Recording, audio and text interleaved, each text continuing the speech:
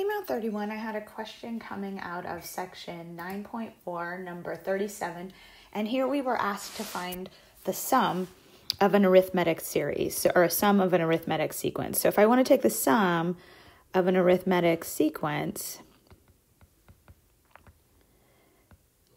all right, whoops, I don't need it after that. That's like basically saying I have an arithmetic series. That's what a sum is. It's when you add the terms of a sequence. So anytime I hear the word arithmetic, I know good things to make sure I know about.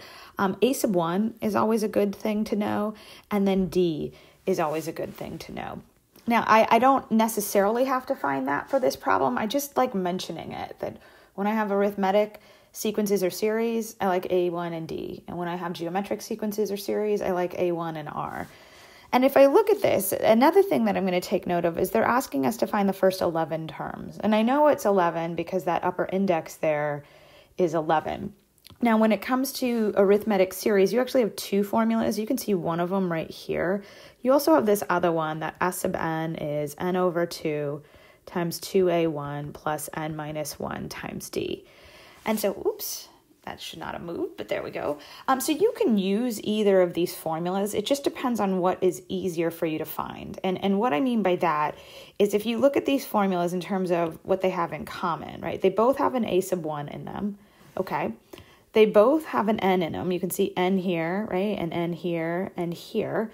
The big difference between the two is what they have next. So what I mean by that is in this term, they have a sub n, whereas in this formula, I'll go to, I don't know, yellow. In this formula, they have D.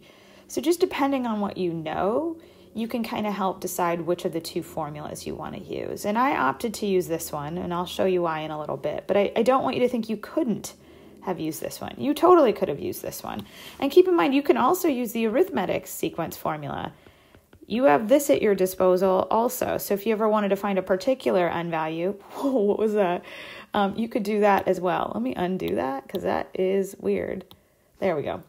Okay, now let me get back to the formula we're going to use here. So I'm going to, well, you know what? I'll leave that one there, but let me get back to this. Okay, so in this case, I opted to use this formula.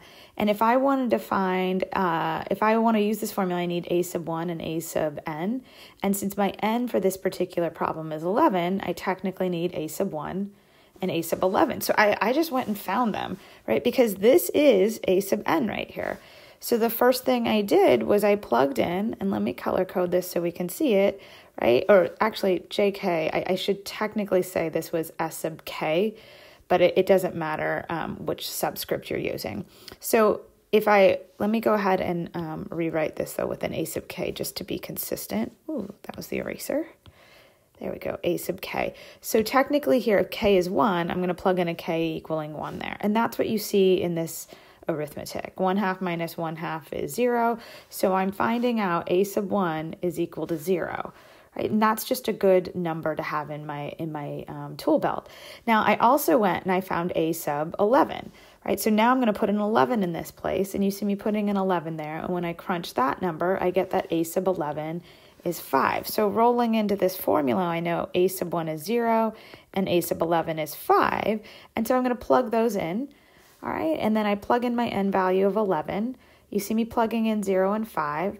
And then I crunch this number, and it comes out to 55 halves. Excuse me.